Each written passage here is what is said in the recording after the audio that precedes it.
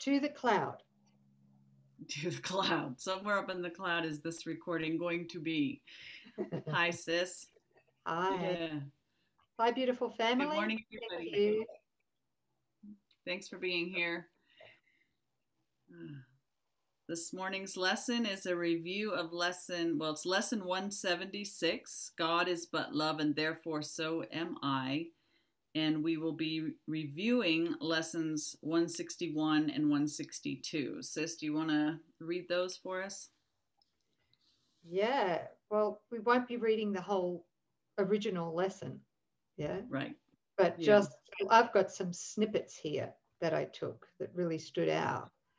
And I think that of course God is but love, and therefore so am I,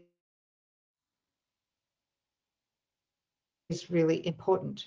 And I think that we really are able to reach that feeling state of knowing that as we forgive our brothers and sisters. Yeah, it's impossible to really anchor ourselves in the feeling state. God is but love, and therefore so am I, while we still harbor some resentments against other people. So let's just talk about this other review here, which comes from lesson 161. Give me your blessing, Holy Son of God. Give me your blessing, Holy Son of God. And yeah. So let's just talk about that, sis, for a bit. Sure. Especially the holy sons of God that totally trigger us. That's where the gold is. Yeah. So let's look at that. Remembering perception's basic law. I know we've repeated this a few times, but it can't be heard often enough or read often enough. You see what you believe is there, and you believe it there because you want it there.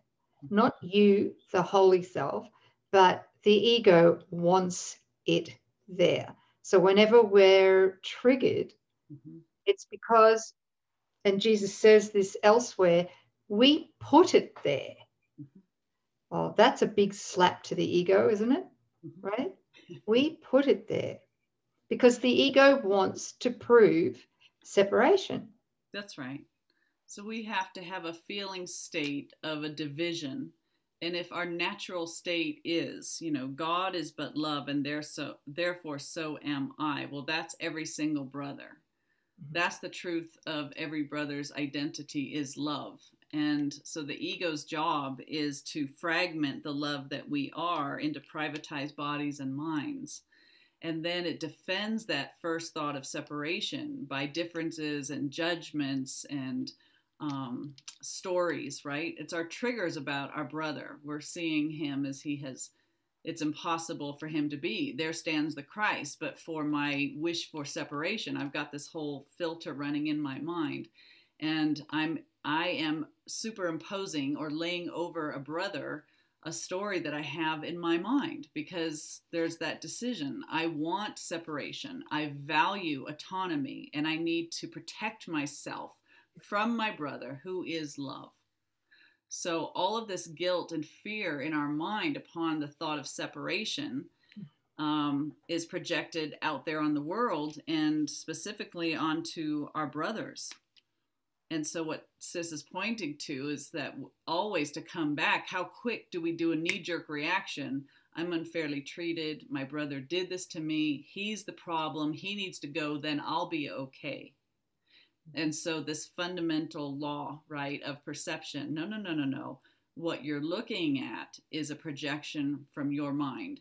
The only reason that you're seeing it is because you put it there, because it's in your mind. And why did you put it there? Because you want it there. Why do you want to see your brother that way? Because it gives you that sense of, I'm me, and that's somebody else.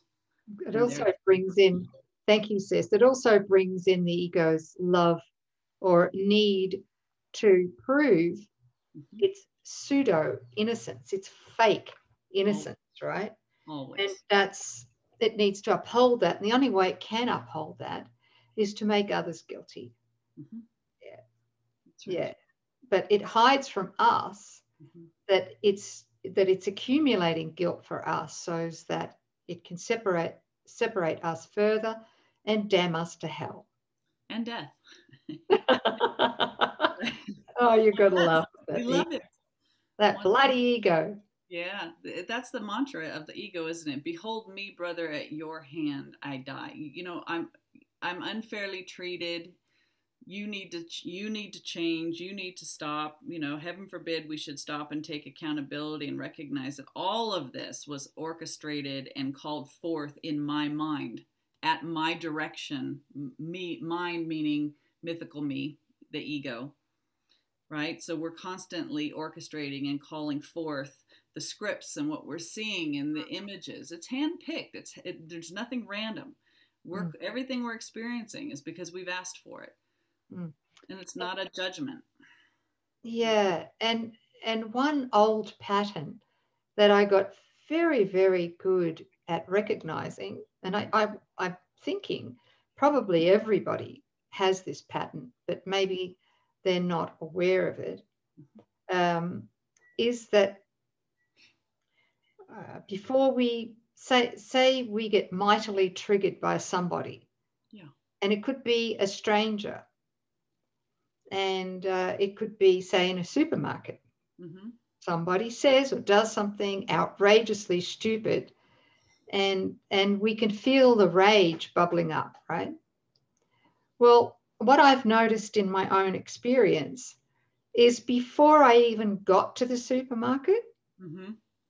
on my 30-minute drive there, I was entertaining ego thoughts of separation on the way, right? And was believing these victim stories that the ego was feeding me in my mind before I got to the supermarket. Mm-hmm. And so I had an expectation, right, that somebody was going to be challenging, mm-hmm. right? Fulfilling your wish, right? Oh, absolutely. And now I've got to the stage now where if anything does seem to trigger me, I can trace it back very quickly, mm-hmm. to the point at which I left myself. Right.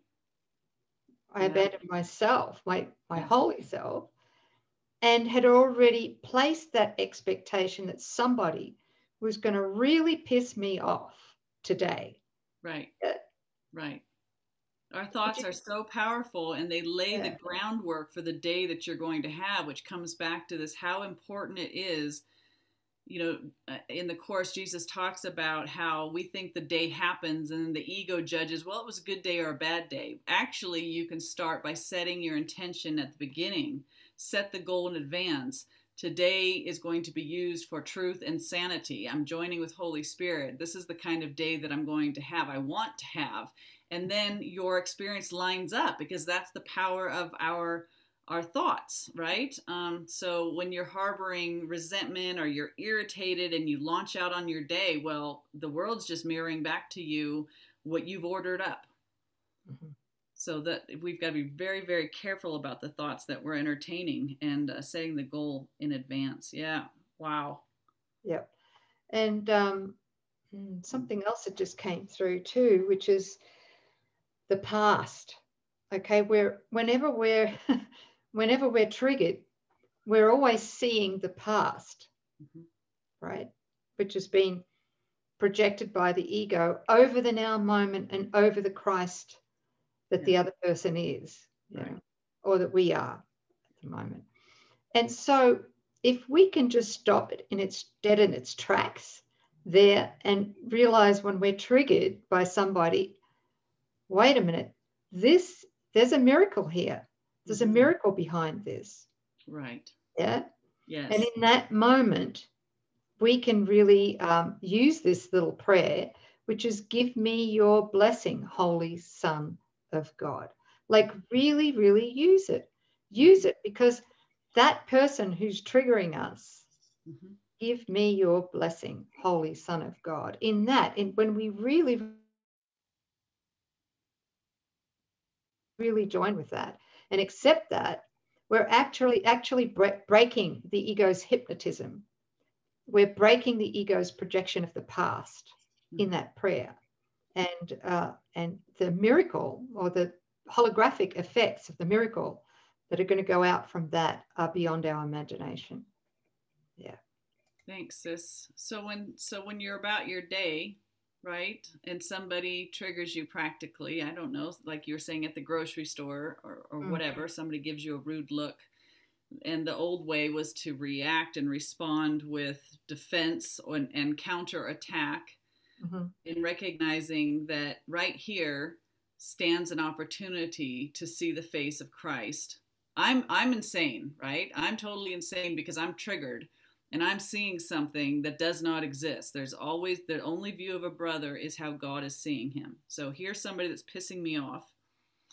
And, you know, how beautiful, how grateful we can be for these teachings to say, okay, right now, my mind is making a projection super over what's really here. So what do you want to see? Do you want to promote the false self and stick with your story and defend and attack your brother and also attack yourself in the process? Or in this moment, all I am seeing is the projection of guilt in my mind. This is the ego. There's something else to see. I want the miracle. And you can turn to in your heart, in your mind, and like really with heartfelt desire. I love this prayer. It's just so beautiful and practical. You know, looking right at them. It's like, give me your blessing, Holy Son of God. I would behold you with the eyes of Christ, not the ego, right? Not based on a past that I think that I have, which I don't. I would behold you with the eyes of Christ and see my perfect sinlessness in you. So here's your Savior. Here is he or she, the jerk, is offering you an opportunity to behold your own sinlessness. And all it requires is for us to change our mind. Holy Son, you know, give me your blessing, Holy Son of God. And we don't need to actually say it to them verbally. No. We Right just here in our heart. in our heart. Yeah. That's right. Yeah. Yeah. And Jesus says, and he will answer whom you called upon, for he will hear the voice of God in you and answer in your own. Behold him now, whom you have seen as merely flesh and bone, and recognize that Christ has come to you. There it is. So he's our Savior, or she's our Savior. Always. Always. That's the way we come back with our brother. Because otherwise we're going to be thinking it's them, which the ego wants us to believe a real problem exists and it's their fault. But what's really going on is the self-hatred that you've heard me talk about is being perpetuated. That's our own stuff. Let it be healed, not protected by projecting, but bring it back in and let your brother heal you by dropping the sense of a past in an ego filter and just wanting to see the truth. Beautiful lesson. Thank you. Isn't it? I love that prayer. Yep. Mm. So the second part of lesson 176 is, I am as God created me. God is but love, and therefore so am I. This one always stays with me because he is so emphatic about the results if this is practiced heartfelt and faithfully. It's the healing of the world. It's the reversing of the dream. It's the end of separation. You know, this is it. Like, if we could really, really accept that all there is to us is how God created me. It's the declaration, I am. Nothing has ever changed. There has been no separation. It's the answer to the thought of separation. I am as God created me. And nothing else. That's right. I am nothing else but that. No mixture. Somebody was in a group last night saying, yeah, you know, he reminded me of Jesus says, there is no difference between us. None. We all wanted God. It's just that I, Jesus, didn't want anything else. So in your natural state, you are exactly as Jesus Christ is, was, is. In truth. In truth. But while I want something other than that, that's it. That's the gap, right? It's the gap. I am as God created me, and I'm also this mortal that was born and lives in New Mexico and la la la, right? Yeah, which one's true? You can't have both. Story's got to go. The human story. Whole thing. All of it. Even the things that we say are good. And yet he doesn't require sacrifice from us. He's saying, let go of even those things that you think are good in the gap, because I'm going to give you something that the true model, something that never fails, never leaves, completely satisfies you, and brings your mind to a place of peace without fear. And that's a natural and organic process when we're ready. It's not forced upon us, right? Otherwise, it's the ego, the spiritual ego, trying to force us to do it. Yeah. Can I share this? I love this paragraph. It's from the review lesson we're doing. I am as God created me, 162. It says this: I am as God created me. This single thought held firmly in the mind would save the world. I am as God created me. Can you imagine that? From time to time, we will repeat it as we reach another stage in learning. It will mean far more to you as you advance. Well, sis, can I just stop there for a second? Yeah. It'll mean far more to you as you advance. Yes. I see. Here's another line. He says, these words are sacred. I am as God created me. For they are the words God gave in answer to the world you made. By them, these words, I am as God created me, that world that we made with the ego, the world of fear, disappears, and all things seen within its misty clouds and vaporous illusions vanish as these words are spoken, for they come from God. Wow, that's profound. But I just want to get back to this, where he says these words, or what they mean, they will mean far more to you as you advance. Right. Would you say, in your experience, that this means far more to you and it's different? Your understanding is different now than it was, say, 6 or 7 years ago? Certainly, because what we made mythical me up as a substitute for God.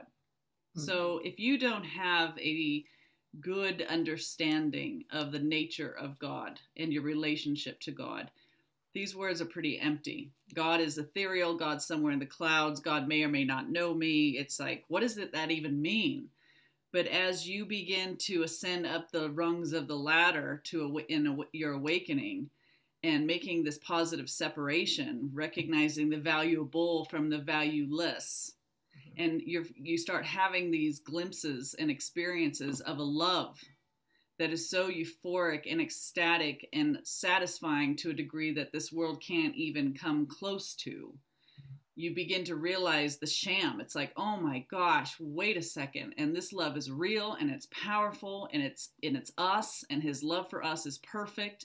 And then you start to go, and this perfect love made me in its image and likeness. I am as God created me. So how can this pseudo self, you start to realize this, how empty what we thought we were is in comparison to what we must be. You make that leap from I am not mythical me, but I am as God created me to be. So I am that love.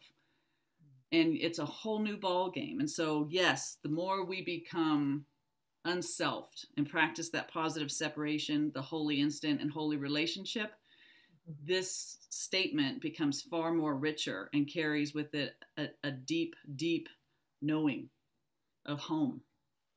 Okay. It also brings up a bit of a challenge, right?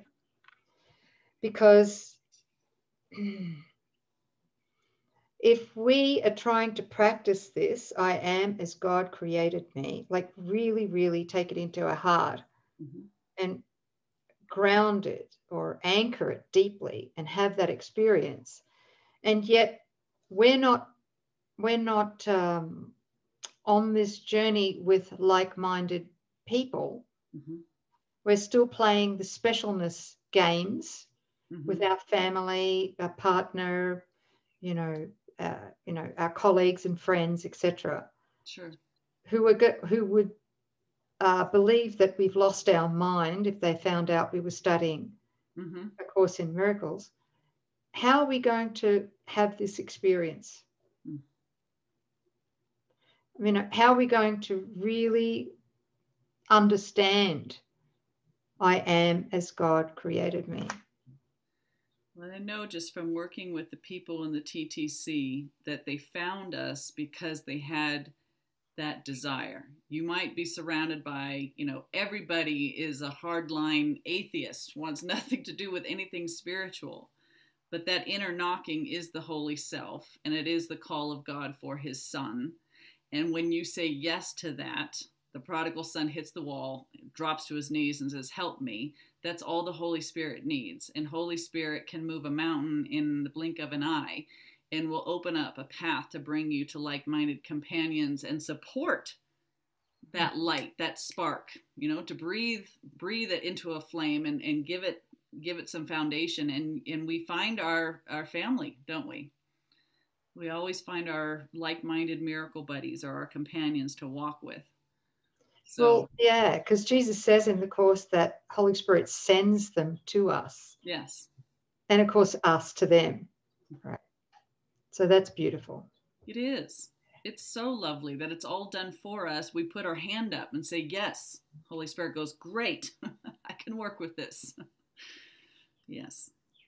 Beautiful. The longing to come home is always answered, and it is assured because of our desire for it. It's when we put on the brakes that Holy Spirit has to stand back and wait. Thank you, sis. Thank you. Yeah. Yeah. Can we just look at this? Can I just read the last two paragraphs on this? It's so beautiful.